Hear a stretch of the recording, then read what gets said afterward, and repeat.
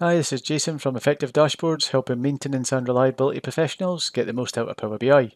In this video, I'll be looking at the recently updated functionality that allows us to conditionally format line graph labels. Okay, so let's get started. So every month, more or less, Power BI, as you probably know, release updates to the Power BI desktop functionality.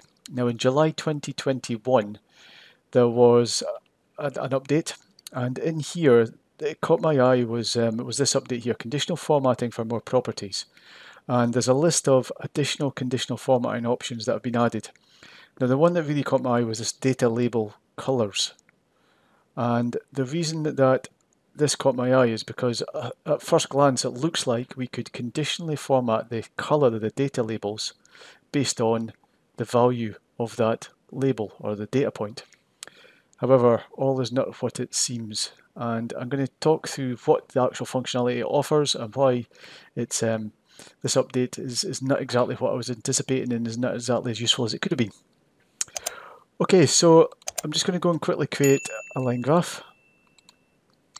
Now the reason I'm doing this is because I really wanted to explain to anyone that might be sort of stumped as to what's happening with this conditional formatting, how it's conditionally formatting these data labels.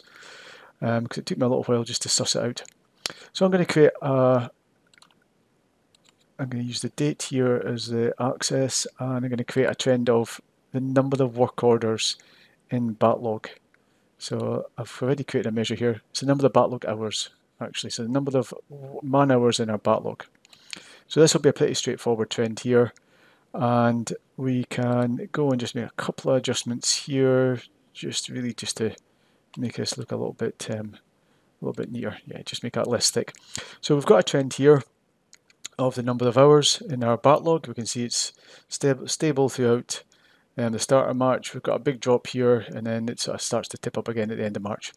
So new functionality that's been added is under this data label section here. So I'm going to switch that data labels on, and we can see that we've got these data labels covered here, and not every data point has got a label.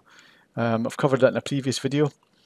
However, under here, the color has now got this option here, this FX option, which indicates that you can use conditional formatting rules to determine what the color of this label is. So just now it's grey, and you can see here we can make it any color we want really, but it's oh, I never selected that. Hold on. Did the wrong thing. Yep, so here's our red here. So we can make it red or whatever we want. So I'll just revert that to default for just now. We'll stick this back on. So if we open up the functional or the conditional formatting options, we've got a color scale, and we've got rules, and we've got a field value. So if we look at the rules, and it may be that you want, and this is what I was hoping it would give us, the ability to conditionally format a color for those which exceed a particular value. So if I said, okay, anything above, say, 210,000, I want to be red. So let's go and I need to drag this back up in. Here we go. So rules, and in here we're going to go into our work order variables, and we're going to go for our backlog hours. And if the value is greater than or equal to 210,000 and less than or equal to maximum, so whatever the maximum value is, then I want this to be red. Okay, I want it to be red. I want the data label to be red. And yeah, so if the value for backlog hours is greater than that, and look what's happened, everything's red. So I'm kind of thinking to myself, have I done something wrong with that sort of formula? So what I've done is I've taken a copy of this just to kind of try and understand what's going on here, and I'll convert that into a table, and then I'm going to add the same conditional formatting here. So it's got the values, for each date. So let's click on here and go to conditional formatting, We want to conditionally format the backlog hours. We're going to conditionally format the font. And I'm going to use exactly the same rules. If the value is greater than 210,000, just need to remember and make it a number this time, and less than whatever the maximum is, and I want it to be red. Okay, so we can see that that's working fine. So what is going on here? So first of all, what is happening is if you can only conditionally format all or none of the data values. Okay, so if you've got a chart, you can conditionally format every value or none of the values essentially. So that's one drawback that I think is a little bit of an oversight. I would have liked to have been able to conditionally format just those values which were over the 210,000. Now, so how is it conditionally formatting this? Well, what it's actually taken is the total value here. Now, the reason I know this is if I go back in to here and look at the data labels and go to this FX again, and if we say is greater than or equal to 210,000, and rather than maximum, if I put this in as being 5,574,885, right, less than or equal to that value, then we can see it's still red, okay, because it's higher than the value, the total value here, or the conditionally formatting formula is saying, well, anything above 200,000 and less than or equal to this value will conditionally format every one of these red.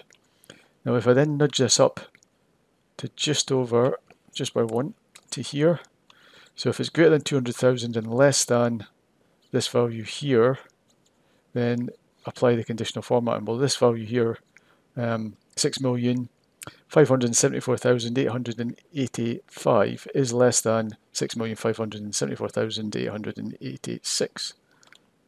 And we can see that is that equal to 554.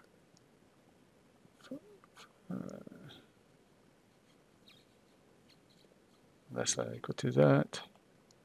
Sorry. 84. I need to put.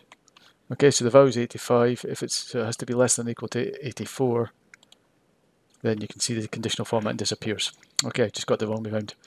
So it's a bit pointless, really, if I'm being brutally honest, because why would you want to conditionally format every single one of the values on there based on the total value of all of these values added together? You just wouldn't, in my mind, you would never do that. So there may be some other options there, but to me it's a little bit of a, they've given us something that looks as if it would be great, and then it's not quite delivering the same functionality as a table here. And behind this is a table, so I'm not 100% sure why that's not there'll be a technical reason for that, I'm positive, but not as good as it seems. So in case you're puzzled, I took a little bit of time to think of that because I thought it could never be that they're looking at the total value of all of these data points added together to look at the conditional formatting, but that's what's happening in this example here. So it looks like a good update, but be wary. I really can't see a use for it at this moment in time. So if you're struggling and you're sort of pondering what's happening here, then hopefully this video has helped you out. Okay, so just a nice short one this week. And if you got any comments on how you've used it in the past or how you might use that type of conditional formatting, this data label conditional formatting, then leave it in the comments. It'd be great to share it with myself and anyone else that's looking at this video. But apart from that, if you want to keep up to date with the latest videos, then click the subscribe button and press the wee bell, and I'll talk to you in the next video.